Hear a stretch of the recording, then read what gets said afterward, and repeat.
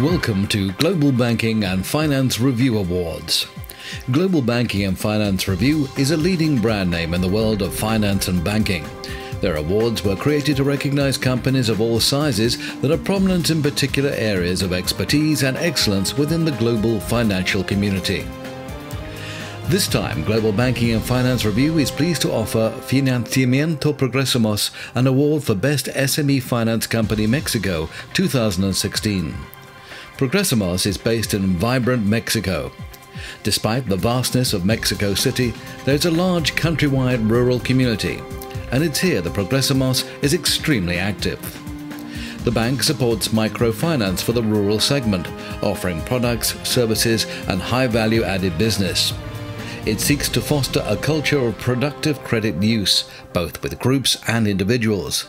The bank offers advice on saving habits without losing sight of the importance of giving shareholders an adequate return on their invested capital. Recently visiting the London Stock Exchange studios to receive the award, Chairman and CEO Rafael Moreno Valle. The awards were presented by Ocean Kavanagh and Lynn Cornby. And later, Rafael spoke about the bank's success story. Rafael, thank you so much for coming to London, and indeed congratulations on the award as well. Well, my privilege to be here and my privilege to receive the award. I'm very, very thankful to you. Well, we'd love to know more about your organisation, if we may. And the first question, what do you think you've done right to actually win that award? What are the things that have made it most effective? I think that the thing that we have done right is that we identified the real needs of the base of the pyramid in Mexico. What happens is that there are hundreds, perhaps a couple of thousand organizations that are family-owned, family-operated, and that only serve small communities. But these organizations lack equity, lack systems, lack funding. So they can only grow as far as the friends and family can support the effort. We found out that working with them through co-financing would make all the difference, because we could provide them funding, we provide them systems, and we provide them training. And they know the people which we don't know.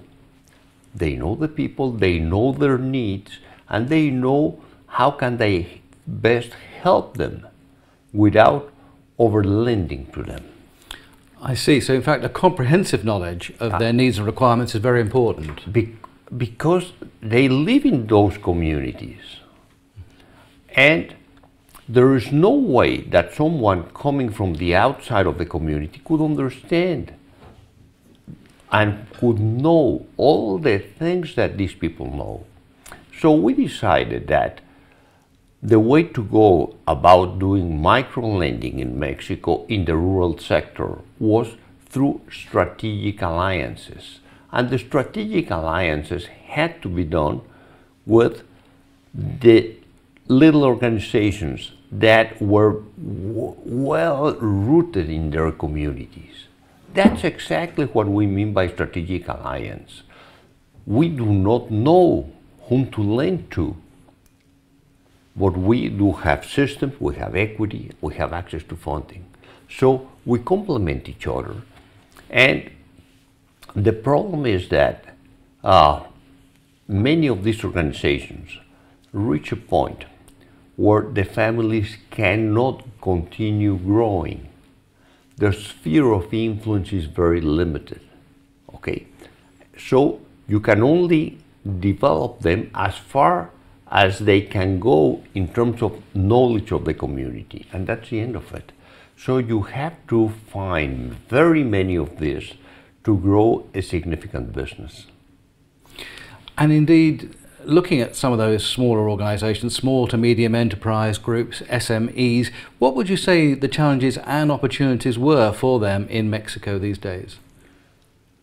I think that on the side of the opportunities, the base of the pyramid is underserved in Mexico, without any doubt, particularly in the rural sector. It is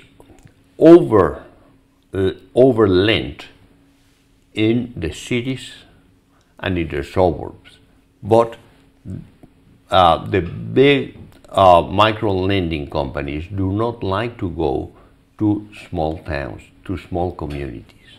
Those are underserved. That's where we think the market offers an opportunity. Now, in terms of challenges, first challenge, security. In these little communities, security is a problem.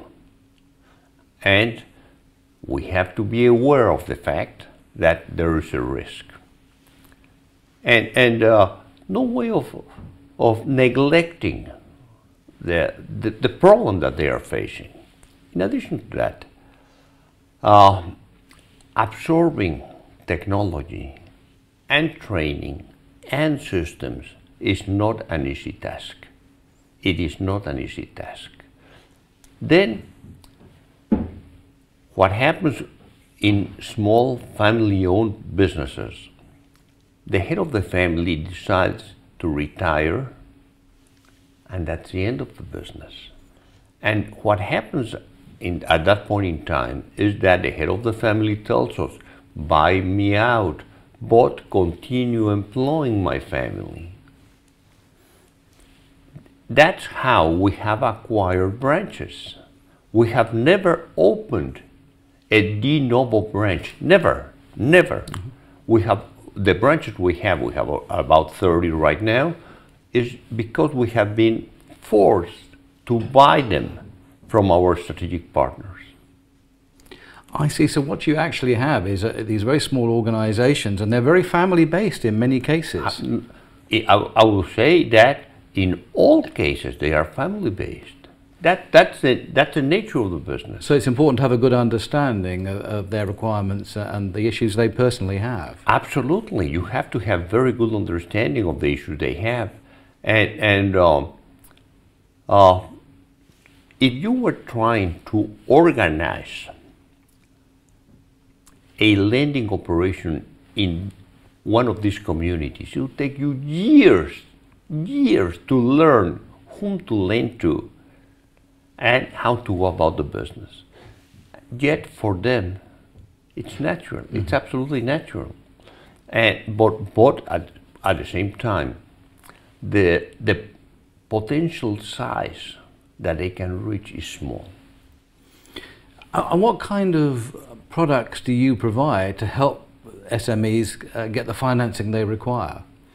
Actually, what we do is co-lending. We tell them, you are lending to 100 people, $10 each, okay, because you are limited to $1,000 that you have. Why don't we do this? Of the 100 people that you are lending to, instead of you lending them $10 each, lend them 5, and we will lend them 5 directly. Through you, but directly to the same people. Therefore, you will have another $500 to lend to other people.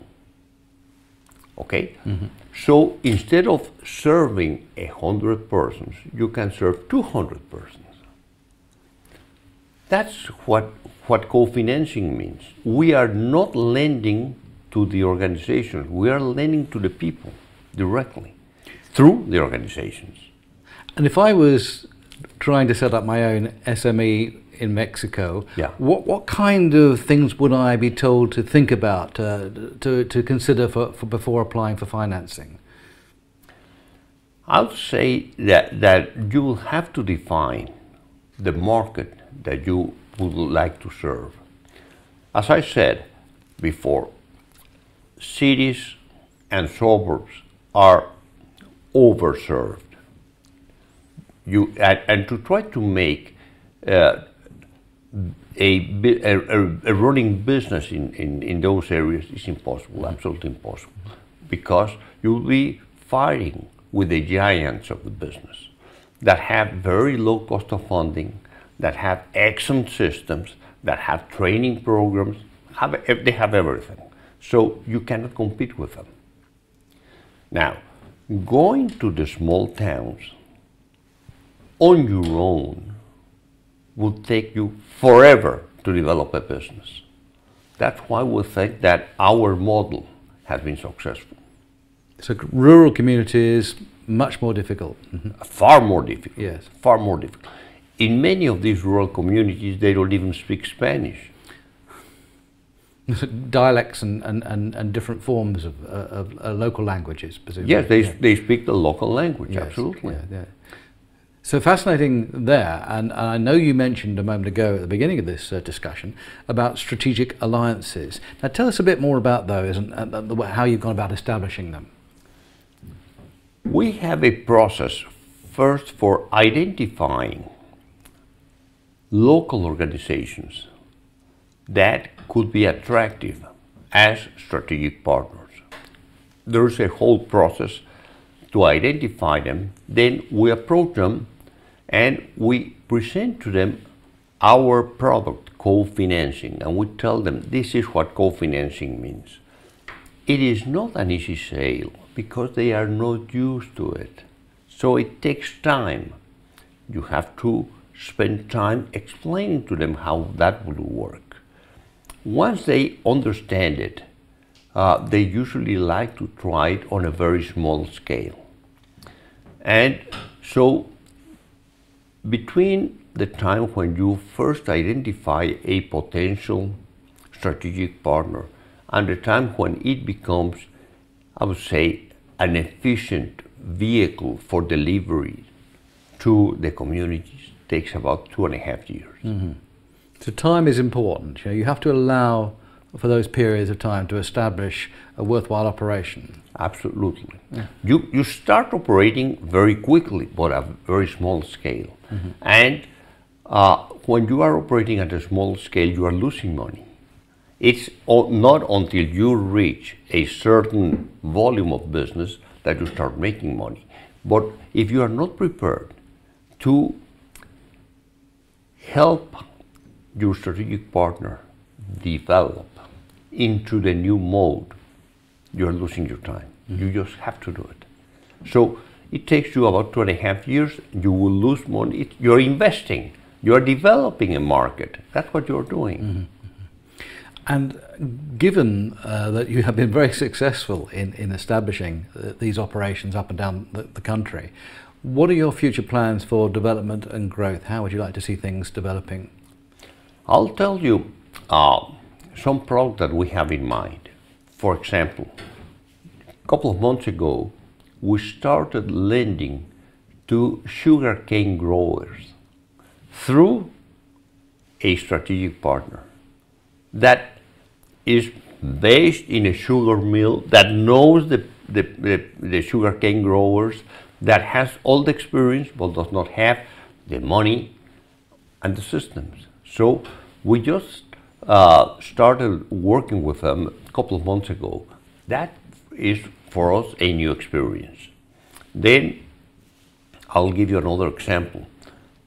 We are in the process of finishing up the negotiations and documentation to start lending to small fishermen. Again, through their own organization. So really, these groups are, you actually look at strategic planning for fisher groups, for sugarcane growers and so on, and identify the needs there, yeah. But no, we do not look for the sugarcane growers or the fishermen. We look for the organization that is lending to them, yes, and has the ability to grow. That's what we look for. Well, I hope the sugarcane and everything else is a sweet success. And Rafael, thank you so much for coming to London and talking to us. And once again, congratulations on the award. Thank you very much, Phil. Very nice seeing you. Lovely to talk to you. Thanks a lot.